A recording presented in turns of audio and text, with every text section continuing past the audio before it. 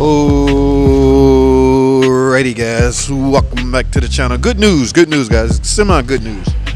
Alright, that's some good news I guess. Yes, I got it out guys. That's the transmission I've been ducking and dodging for the last, I don't know. Well, it's really not my fault. It came in damaged, but I got a new transmission. That's the old one out of the car.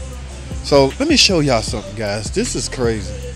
Alright, now y'all know my biggest beef with this whole job was the fact that it was all-wheel drive equipped. Okay, so look at this. And I can see I still got the PTU hanging out. All right, actually I didn't I probably should have. I don't know if I should be showing this guys because this can appear reckless, but it's not. I mean, mechanics gonna do what they got to do to do as little work as possible. Okay, I don't know, but the PTU still hanging. I'm about to bolt it to the transmission. Alright, now, yes, guys, this was a pain in the butt, just like I predicted. But let me tell y'all something. Alright, I'm getting ready to do... Oh, and by the way, I tried my damnness to get this PTU out without removing the intake manifold. I had no choice, guys. Oh, that's the way the book said to do it. And I was like, hell with that book. I don't need no stinking book. Yes, it's just hanging there, but it's unbolted. Alright, because it's in the way to clear removing this PTU back. See right here, I'm about to stab the PTU back in the shaft. But let me tell y'all something guys. If you guys, this is a Jeep Cherokee, but I'm sure it's the same on any of those little tight, compact, small mini SUVs. Look, I want to show y'all something right straight through there. That, ladies and gentlemen, well, you can't even see it. Let me see if I can get you out right here. You see that? Ladies and gentlemen, that is a starter. I can almost imagine. I haven't looked at the direction, but in order to replace a starter, you got to remove the PTU. In order to remove the PTU, you have to remove the intake manifold. Oh my freaking goodness. And you know what's really hard about the starter? You're just trying to remove everything just to get to this bolt right here. It's two bolts bolting the starter to the engine. The other one is up top, and it's even harder. Because how many of you took taking a 940 ATE transmission out? You wouldn't know how difficult it is to remove that starter bolt up top. You need a swivel 15 to get down in there. Oh my freaking goodness, guys! It's a pain in the butt. All right, but yeah, I had this off. Y'all know how hard it is to get this. This is the TCM. This transmission has a separate TCM. It has its own TCM. Okay, it's not incorporated into the PCM. So 948 TE is equipped with its own personal TCM, guys. Okay, but oh my goodness, to get this PTU out, it's a pain, and it's just so many little nitpicking brackets. Again, I got jammed up right here. This was about to break. I just let it soak overnight, on off until I finally. Oh, I can't forget to put this back in, but oh my goodness, guys, this is stuff that make you want to question your career choices.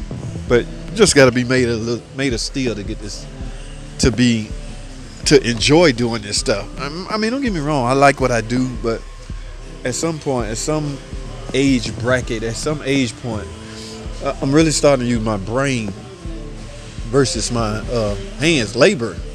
All right, now that I have grasped enough knowledge and experience, I can use my brain instead of my hands to earn a living.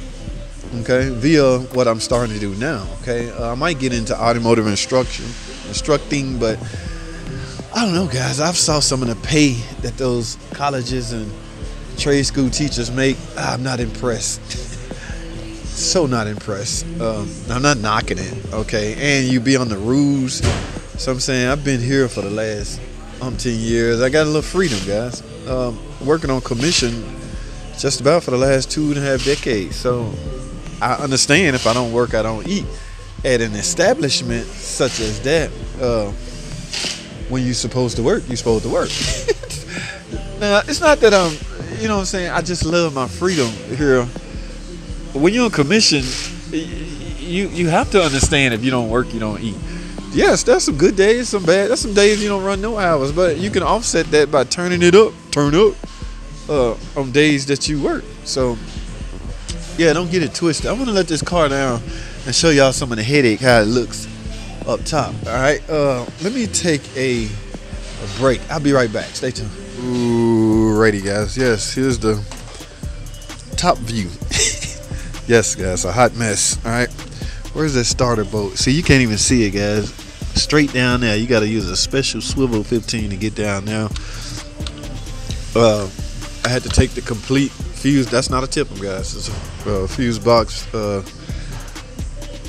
All of this, I got a bolt. Guys, as far as memory, they try to make it to where you don't have to think a lot. Like, this only gonna fit in one slot in the fuse box right here. So they try to give you a little help. But memory-wise, this will fall back into place. Okay. It's just so many freaking push pins like this. I'm lowering the transmission, right? Some reason I didn't see this, so this stabbed into the transmission. I'm just stretching the harness. Oh, whoa, whoa, whoa, whoa, whoa. Look, all these little pins. Oh, nagging, guys. You talking about nagging. But, yeah, I got a bolt. Remember the bolt.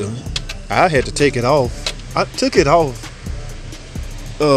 because I went back in. I was going to try to cheat. No, that's coming off, but anyway, I got to bolt that back down.